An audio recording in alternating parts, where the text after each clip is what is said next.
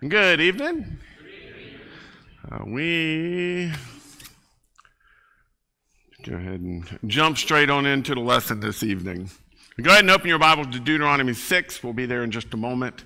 Deuteronomy chapter 6. And that is not the right lesson. David, that is not... There's one called something about self. If you can find that one and put that one on in there, I'd appreciate it. All right.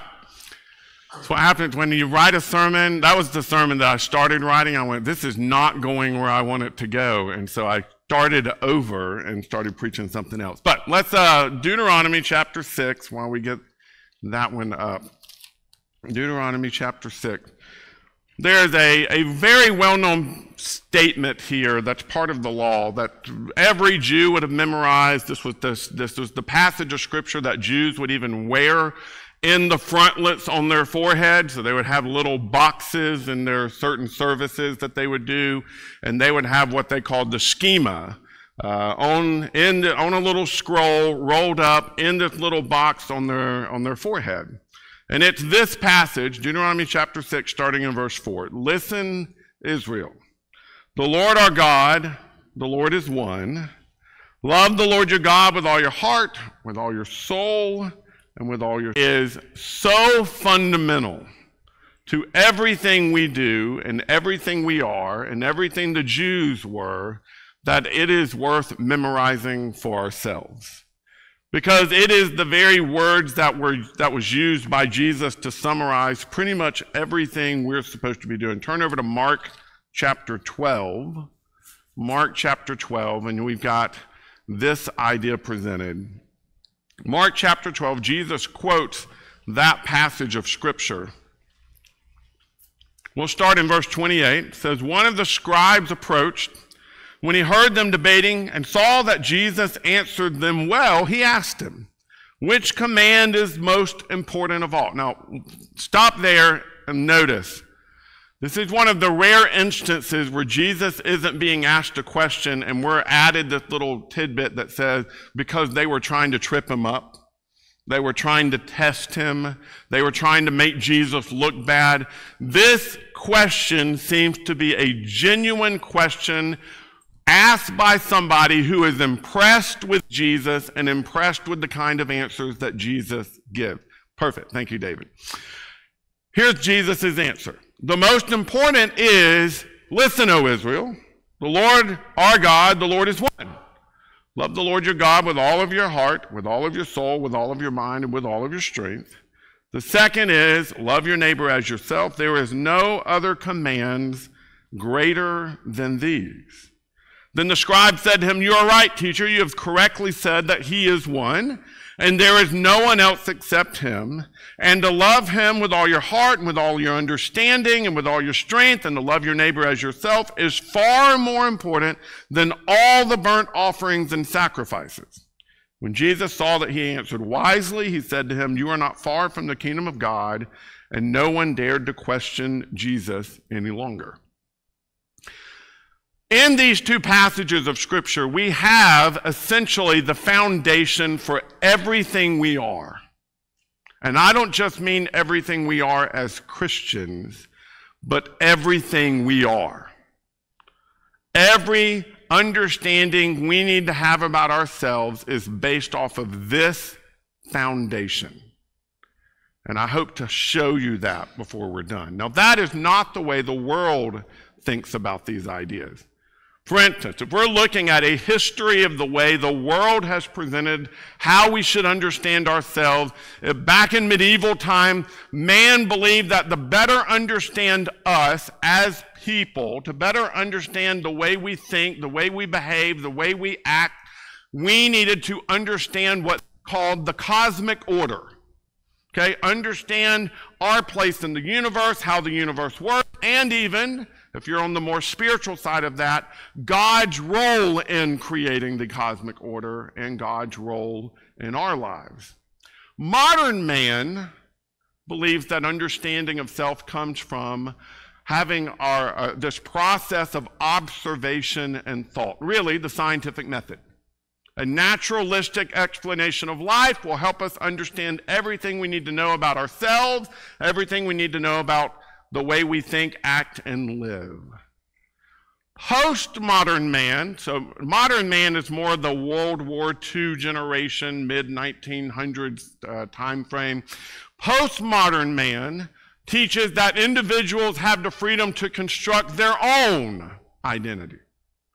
And the emphasis is really in postmodern thought that there must be more diversity, and that diversity and tolerance leads to a utopian reality. If you want to have the best possible outcome and the best possible society, the more diverse that society is and the more tolerant that society is, that's where you come to the best type of self. Now we're in late modern. So we had postmodern, now there's late modern, and late modern view emphasizes individualization. Okay, really it's this idea of you have to constantly ask, who am I? Who am I? Who am I? And kind of create this narrative around that idea. And so there's this push in modern psychology and modern ways of thinking that you need to create what they call the narrative of self, which means what is the story that leads you to where you are, and if you can reconstruct everything that has made you who you are today, you can also better understand who you will be tomorrow. And having that narrative of self will get you there. Now, there is truth in all four of these views. And there are a lot of holes in all four of these views. And the primary hole you find in all four of these views is that they've left out the foundation we just read about. Because what man is really about is loving the Lord your God with all of your heart, with all of your soul, and all of your mind, and all of your strength, and loving your neighbor as yourself. That really is what creates the best understanding of self, is what is your relationship with God and what is your relationship with your neighbor. If you understand those two things, you can understand self perfectly. And that is what Jesus is teaching, and that's what you find in these passages of Scripture. So love the Lord your God with all your heart, with all your soul, with all your mind, and your strength. I've always thought it's interesting that Jesus adds to the schema. I don't know if you noticed that. So the schema had three things. Love the Lord your God with all of your heart, with all of your soul, and with all of your strength. Jesus adds with all of your mind, and I think that reflected sort of a cultural understanding of that your mind also, or your heart also included your thoughts. And so you had emotion and thought. And so Jesus kind of separates the two ideas in the way that he presents us. He essentially says, by very nature, the way we are created is that we are physical beings, that we are emotional beings, that we are mental beings, and that we are spiritual beings. And so you start pulling that out of this passage of Scripture. That's essentially what Jesus builds for us, is that we as people have four parts that make us who we are. And if we have a better understanding of who we are physically, who we are emotionally and mentally, and who we are spiritually, we will have the best understanding of how we are to function in this life and how we are to build a life toward the future. And that's what I want to talk about this evening. Let's start with the physical self, because I think that's probably the easiest for us to understand, because that's what we see in the bathroom mirror every day. It's what we spend a lot of time primping and making look pretty. So we are created with bodies. I think we all know that. That's what's taught from the very beginning. God created Adam and Eve. He formed Adam out of the ground. He made Eve some miraculous way out of the rib of Adam, and that Eve, woman, became bone of my bone and flesh of my flesh. And you've got these two created beings physically. They have bodies. They exist in the physical world, and they are functioning and moving and living and taking care of the garden and doing all the things that God tells them to do. And in these bodies, we're going to look at quite a few passages of Scripture tonight, so just go ahead and get ready to turn pages. James chapter 2, verse 26, for just as the body without the spirit is dead, so also faith without works is dead. We've got this idea of our bodies are made alive in some way. And James identifies that with the Spirit. Okay? The Spirit is a part of making us who we are. But I would argue that part of what we're going to see in this lesson is that we are who we are because we have both body and spirit. Together they make us alive. There is a sense in which we will retain our bodies in the resurrection. Okay, 1 John chapter 3, it says this about our resurrection bodies. It says, verse 2, dear friends, we are God's children now, and what we will be has not yet been revealed. We don't know much about it, but we know that when he appears, we will be like him, because we will see him as he is. And I point that out because we know that Jesus' body resurrected. Jesus' body still reflects, or somehow Jesus' existence still reflects his body. And we see that in all the appearances of Jesus in some form or another. And that is also used and talked about even by Paul over in 1 Corinthians chapter 15, which admits that our resurrected bodies are not the same as our current bodies in some way, but our current bodies are involved in it in some way. Verse 50, what I'm saying, brothers and sisters, is this: flesh and blood cannot inherit the kingdom of God, nor can corruption inherit incorruption. So this body, as it is, will not go to heaven. Listen, I'm telling you a mystery, he says. We will not all fall asleep, but we will all be changed in a moment, in the twinkling of an eye, at the last trumpet. For the trumpet will sound, and the dead will be raised incorruptible, and will be changed. For this corruptible body must be clothed with incorruptibility, and this mortal body must be clothed with immortality. Somehow this body is changed, but this body is still part of it. I can't tell you how that works. I have no idea. The Apostle John didn't even know, because he says we don't yet know what it'll be like. All we know is it will be like him. We will be like him. And so in whatever way Jesus' body is connected with his current existence, so my body will be connected with my current existence. But I wanted to point that out because I think we get this idea that the physical body doesn't matter. It is just a tent that is thrown away at some point and no longer has any role to play in anything. And therefore the physical body just isn't part of what we need to be concerned about. And I would argue with that. There is a sense in which the body is still a part of what we do. Not only that, we know that we can sin with our bodies. Our bodies are not, there was an idea by the Gnostics back in the 1st and 2nd centuries that because the spirit was different than the body, what you did in the body didn't affect the spirit. Well, that's not true at all. And we're taught constantly through Scripture that we can sin or make mistakes with the body. Chapter 6 of Romans, verse 11. So you too consider yourself dead to sin and alive to God in Christ Jesus.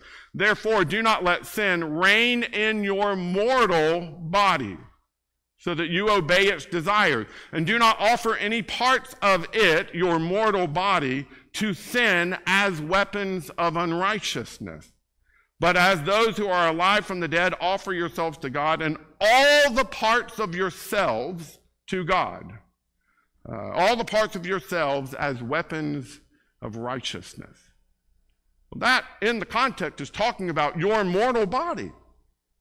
Your mortal body can be used as a weapon for sin, or it can be used as a weapon in God's service for righteousness. Your body matters. Your body is a part of what God created as you.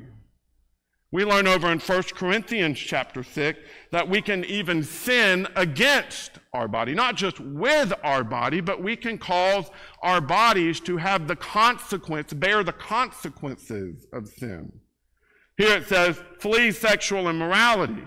Every other sin a person commits is outside the body, but the person who is sexually immoral sins against his own body.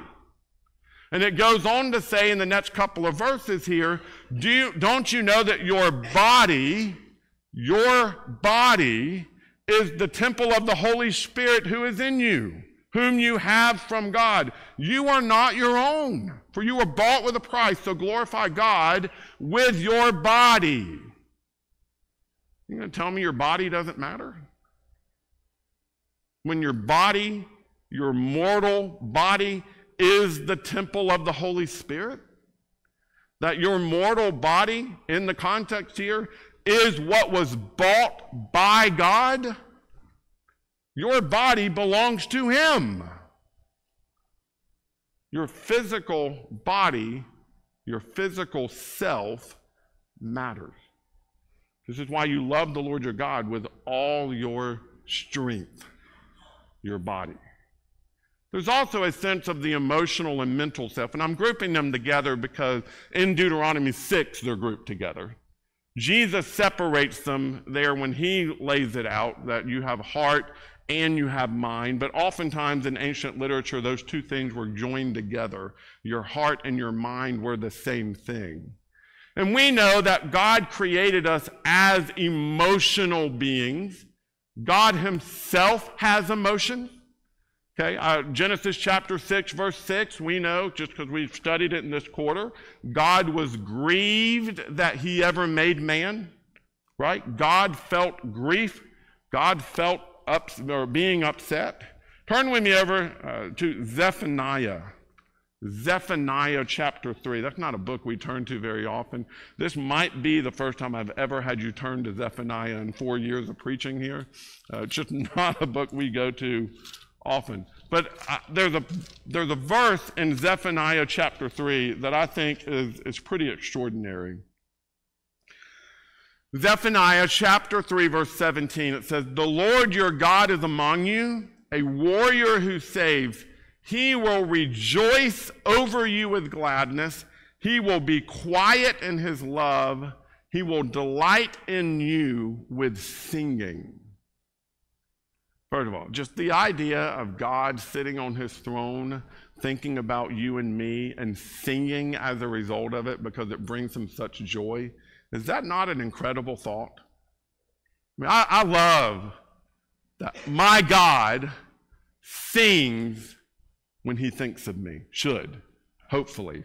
He sings when he thinks of me. But we are made in the image of God, right? We're made to be like God. And so it makes sense that if God made us to be like him, we have the same range of emotions that he does. That there are times when we grieve. Matthew chapter 5 verse 4 is part of the Beatitudes where Jesus says, "Blessed are those who mourn, for they will be comforted." There are times when we are brought to times of mourning. There are times when we deal with anxiety. Peter tells us, cast all your anxieties on him because he cares for you. We are those who also experience the same range of emotions, whether that be mourning and anguish and being upset and anger, all the way to the other end where we are rejoicing and happy and thrilled. We get to experience all that too. But just like we are emotional beings, we are also beings who think. Beings who are constantly in thought about various things. And that makes sense because God is too. 1 Corinthians chapter 2, verse 11. "For who knows a person's thought except his spirit within him? In the same way, no one knows the thoughts of God except the Spirit of God. We think, and God thinks. And we are beings that are constantly engaged in thinking and dwelling on, and we're even told to control our thoughts. 2 Corinthians tells us to take every thought captive to the obedience of Christ. Philippians chapter 4, verse 8 says, whatever is good and honorable and just and pure and lovely, think, dwell on, meditate on these things. So we're to be the kind of people who are thinking people. And we need to understand that's a part of what God made us to do. And so if we understand that that is part of who we are, it helps us to have a better understanding of what we should be engaged in. But just like our bodies can be used for sin, so can our emotions and our thoughts. Matthew chapter 5, back in the Sermon on the Mount again, soon after Jesus gave those Beatitudes we mentioned a minute ago, Jesus has this long discourse where he talks about how our thoughts and our emotions, if they are left unchecked, lead us towards sin. We're told there, starting in verse 21, you've heard that it was said to our ancestors, do not murder, and whoever murders will be subject to judgment. But I tell you, everyone who is angry with his brother or sister will be subject to judgment. Angry. Those who are angry, because angry will lead to some sort of distreatment of your brother and sister. It will cause you to not love your neighbor as yourself, as we referred to earlier. And so that anger, that emotion, leads us to sin. Following along with that, he says in verse 27, you've heard that it was said, do not commit adultery. But I tell you, everyone who looks at a woman lustfully has already committed adultery with her in his heart. Those are thoughts. That when we leave our thoughts unchecked and uncontrolled, they lead us towards sin. They lead us to fail the standard that God has given us. And therefore, we have to be people who are aware not just of the fact that we have a body that can be used for good and evil, but we have a heart that can be used for good and evil, and we have a mind that can be used for good and evil. And if we understand that all of that is part of who we are, it helps us have a better understanding of how we're supposed to live. But we're also spiritual beings.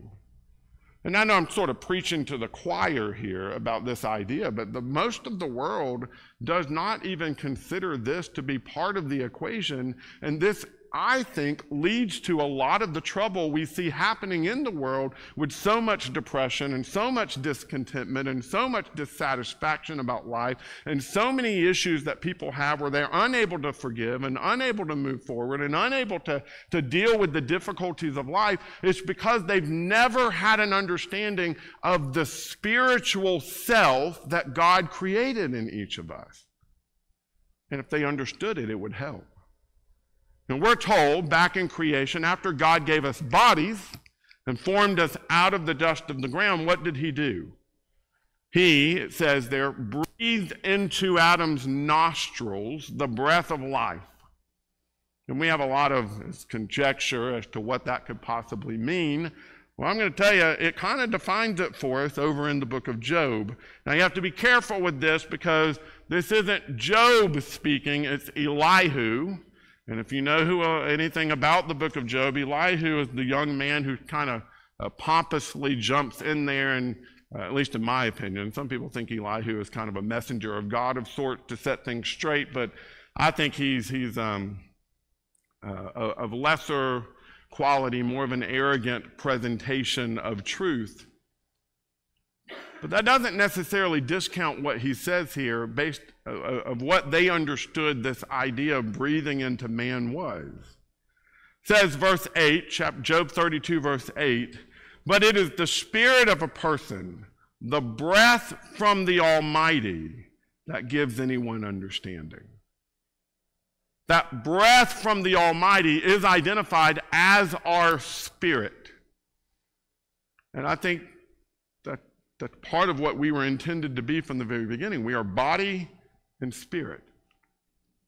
So man has this soul and spirit that's talked about oftentimes through Scripture, like Hebrews chapter 4, verse 12, which talks about the Word of God is a sharp two-edged sword, able even to divide joint and marrow, soul and spirit. Now, don't ask me, how do you divide soul and spirit? I don't know.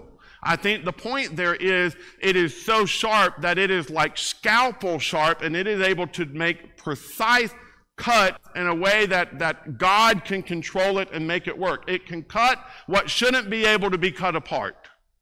Right? That's the idea that's presented there. But it doesn't take away from the fact that we as people, as creation, have both soul and spirit. And we're told elsewhere in Scripture that we have a spirit or a soul.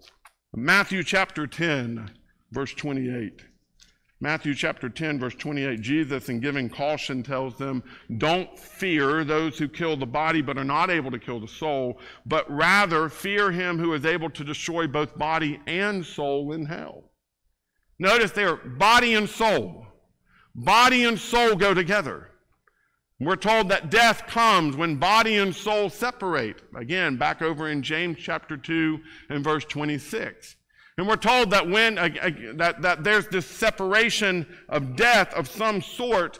Ecclesiastes chapter 12 and verse 7, you've got the same idea that the soul upon death will return to God.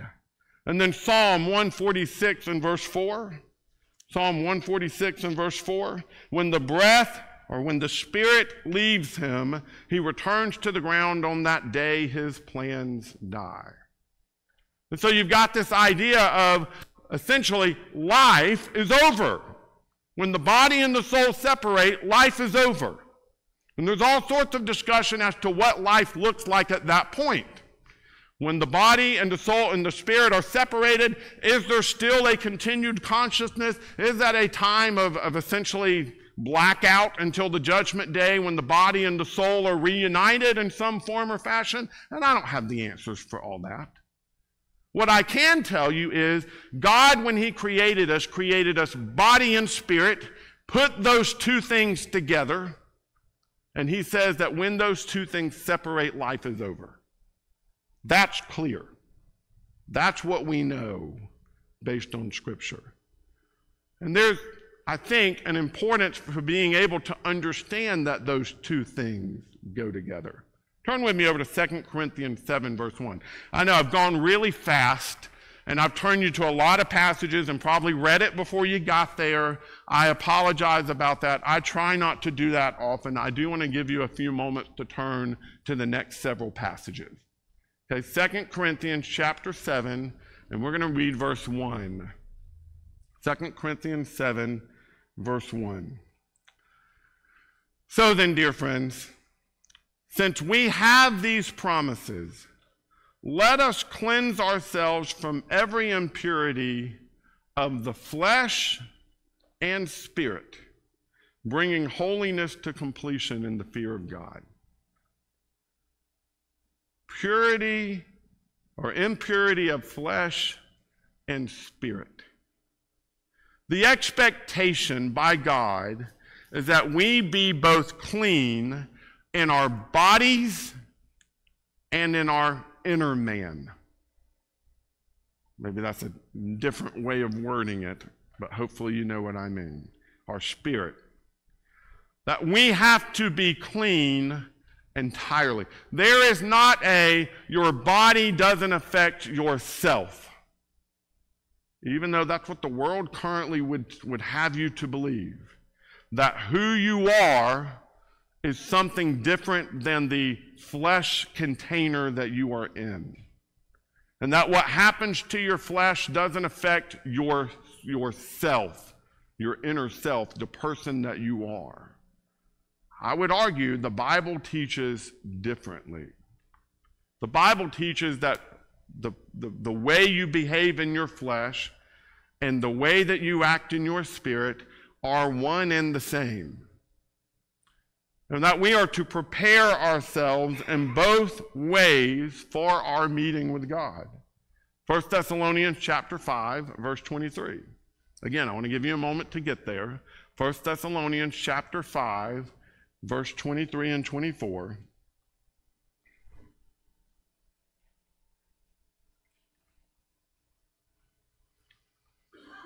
1 Thessalonians chapter 5 says, "Now may the God of peace himself sanctify you completely, set you apart completely, make you something special completely."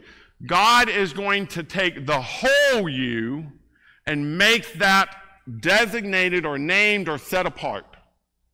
And in case that weren't clear, he says this, "And may your whole spirit, soul, and body be kept sound and blameless at the coming of our Lord Jesus Christ." Your whole soul, spirit,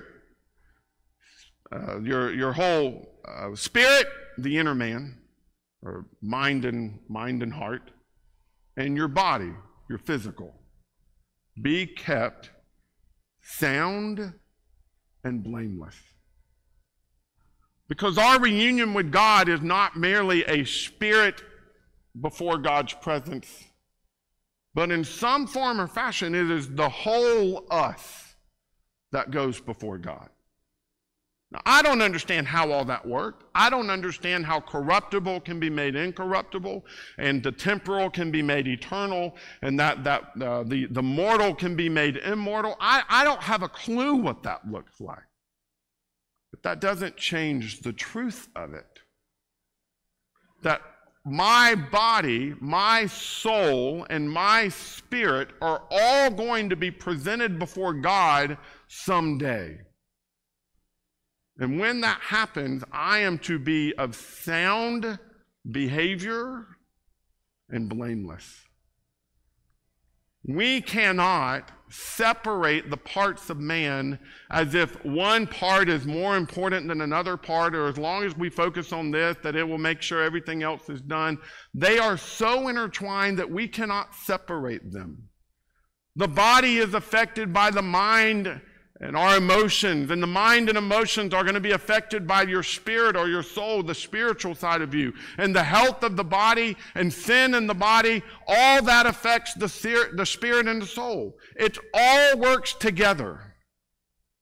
And I'm going to tell you, a lot of this makes more sense than we normally think about. The illustration I normally like to use is I'll take somebody who's probably not used to any sort of public speaking, or doesn't like the idea of public speaking. So I'm going to pick on Dallas for a minute, because I know Dallas does not like public speaking at all, okay? But if I were up here and all of a sudden I started getting some big stomach cramp, and I felt like I needed to step down and remove myself from this congregation, or it was going to get messy in a lot of different ways. And I said, all right, I've got to go. Dallas, you come up and finish. And I walked out. What's that going to do to Dallas? First of all, I don't know that Dallas would leave his seat. Dallas might fall over. Like he's just not, not at a passing out. He's just hiding. Like he's out, right? He's not going to do it. But we understand the way that works of if I were to do that, would that create an emotional effect in Dallas? Absolutely. Nerves, anxiety, right? All sorts of ways in which Dallas is going to have all sorts of emotion, some of them probably negatively directed toward me for calling his name in the first place. He might feel some of those right now anyway. But I mean, he's not going to be a happy camper. Do you think that's going to affect the way he thinks? All those emotions he's feeling, is that going to affect the way he thinks?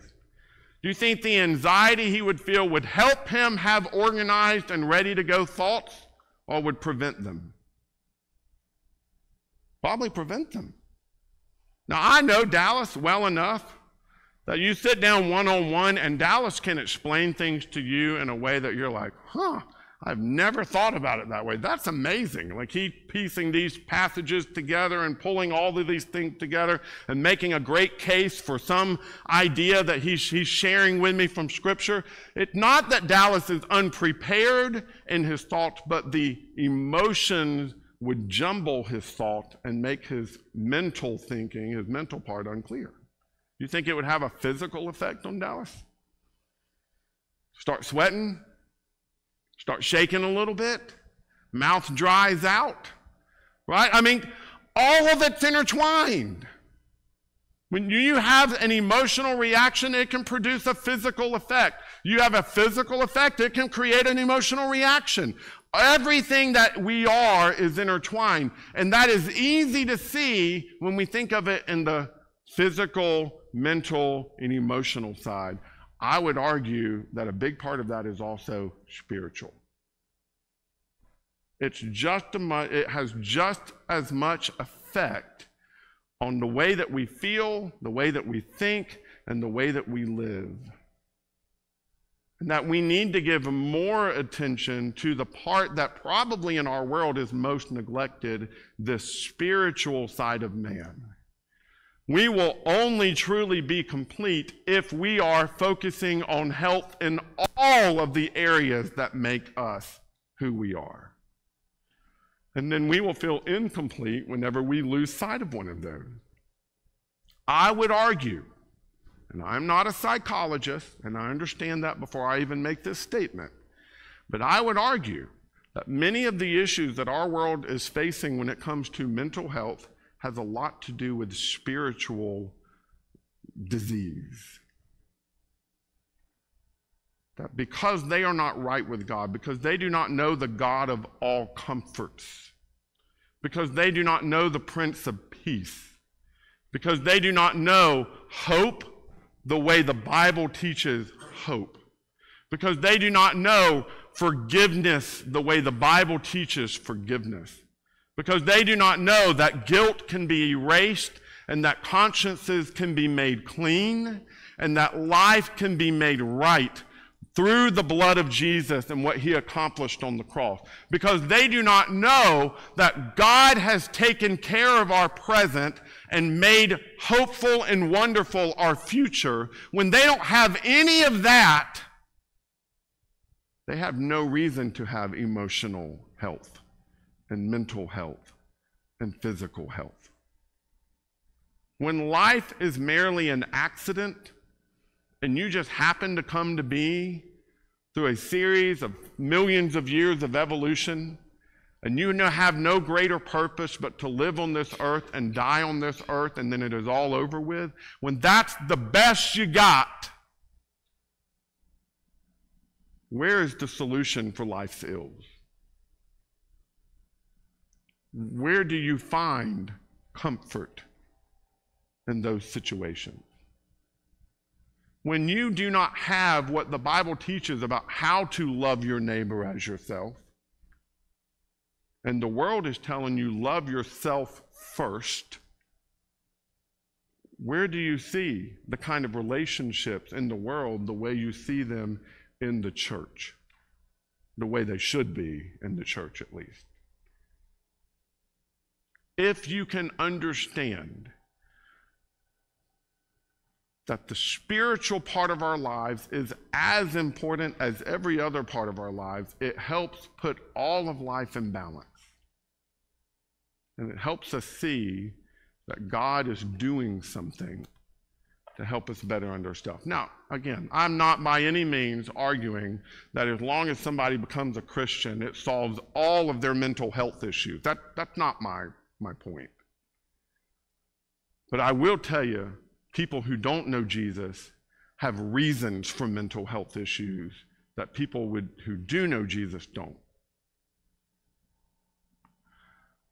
Doesn't mean there aren't other things to struggle with. Again, not my point. But my point is, we create problems in the world when we don't take Jesus to the world. We create difficulties in people's lives when we don't introduce them to the one who loves them enough to sacrifice himself for them and make their life better. And so I would argue for us as people, if you want to love your neighbor as yourself, you need to teach people about the God who loves them. If you want to love God with all of your heart, with all of your soul, and with all of your mind, and with all of your strength, then you must love him completely and take everything that you are into his presence and let that be His.